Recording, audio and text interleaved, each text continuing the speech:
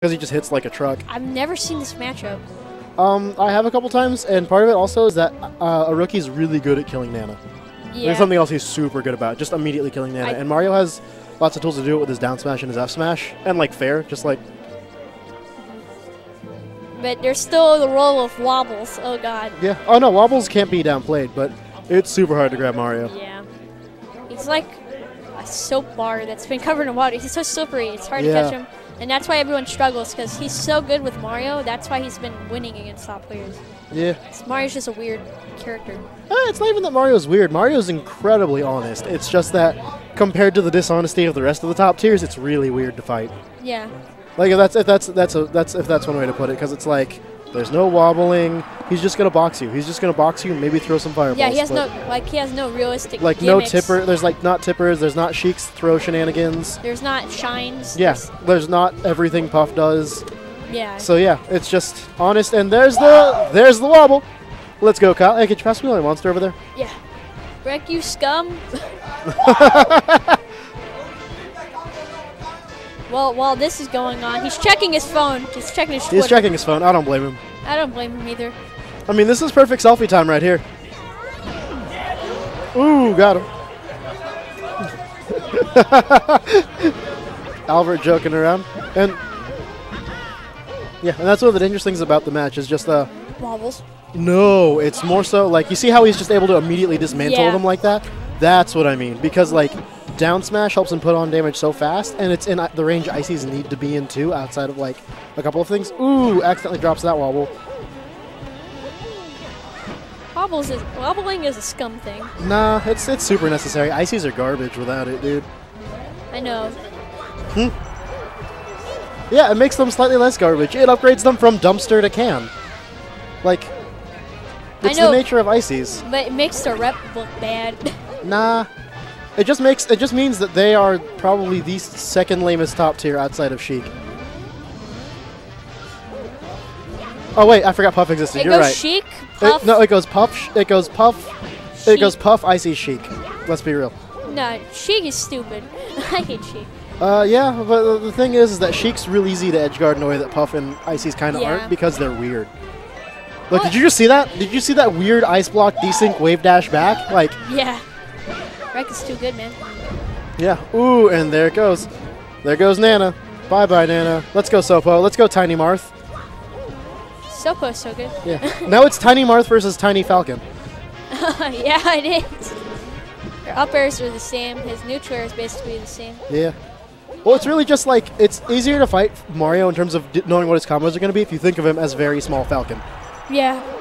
That's what I'm talking about. Like, earlier I was playing against Mario, I was playing Fox. Oh. And everything that works on Falcon with Fox works on Mario. Well, it's not that they truly work because Mario's not as heavy and he can DI out of it. It's just that there's weird floaty shenanigans involved. Up smash. That'll be it. Wave Shine up smash still works. That's great. Oh no, Wave Shine up smash works on like basically the cast. You can hit it. And Marth, it's harder because you have to walk. Yeah. And then there's just ice climber shenanigans. Yeah. Although Rek is doing a really good job with controlling FD because FD is honestly one of Rookie's best stages, if not Rookie's best stage. This is my best stage. I love this stage. Really? Yeah. That's cool. Like.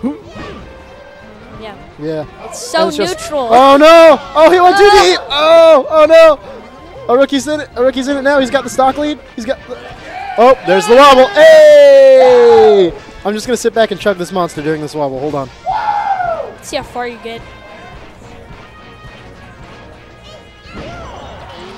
Not very far. Like a third. Yeah. Meh. Dude, he's so good at desyncing. Jeez.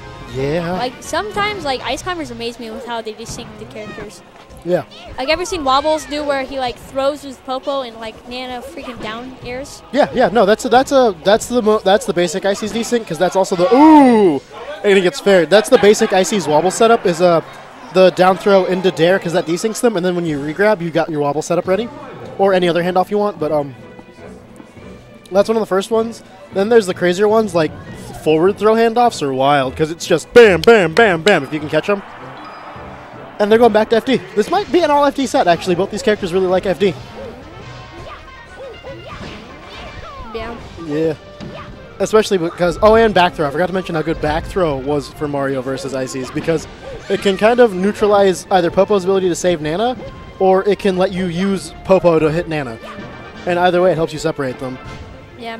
There's a lot of things that are good at separating. Shine, freaking Peach's down smash, Mario's down smash. Pretty much any down smash that does a circular motion. Yeah. Well, it kind of varies, actually. If only because, it's the way they hit, too, that's also important, because they also hit low.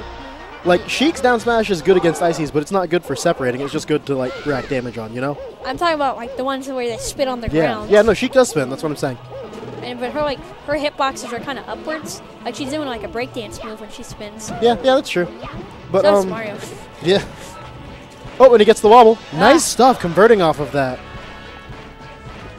With just one unsafe moment, and he got grabbed. Yeah, you can see his hand. He's just tapping the A button. All right, one moment.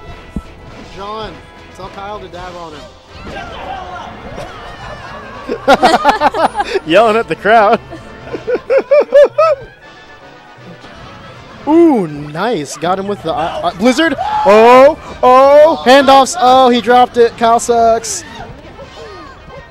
know what's really busted out the Ice Climbers, but isn't tournament illegal? You can make people freeze in midair. Oh, yeah, the freeze glitch? Yeah. Yeah. You grab with Nana first, and then you do side B with Popo and screw him over. Yeah.